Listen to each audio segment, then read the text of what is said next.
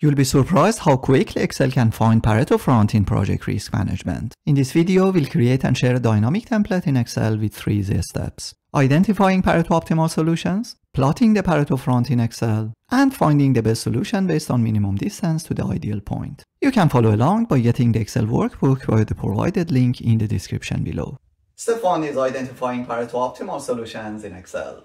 Our case study focuses on a project where you are evaluating 25 project risk mitigation strategies. Each strategy has 2 main objectives: higher risk reduction and lower implementation costs. In this multi-objective optimization, our aim is to find the best trade-offs between risk minimization and cost of a strategy. First, we must select the data from risk reduction and cost columns. Then go to the Insert tab and from the Chart section, choose a scatter plot. We can customize the style to suit our project reports. Our diagram provides the first impression of what strategies are Pareto-Optimal when hovering the mouse pointer over boundary solutions that are superior to the rest of the solutions in our search space. For quantitative investigation, we can duplicate our table and sort data by risk reduction percentage, which is our first objective. Select the risk reduction range and choose sort from largest to smallest and expand the selection. Begin at the top of the list and look for the lowest cost for each risk reduction level. For example, S19 and S20 on top of the list are Pareto-Optimal, but S5 is not,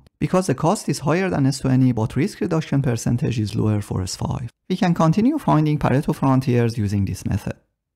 Step 2 is plotting the Pareto front.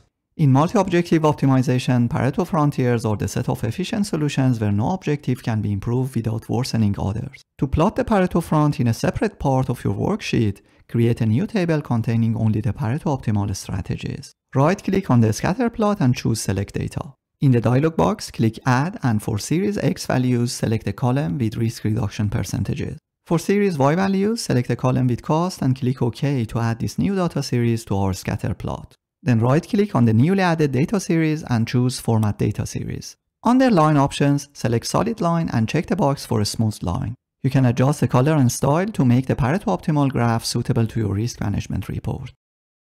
Step 3 is finding the best solution based on minimum distance to the ideal point.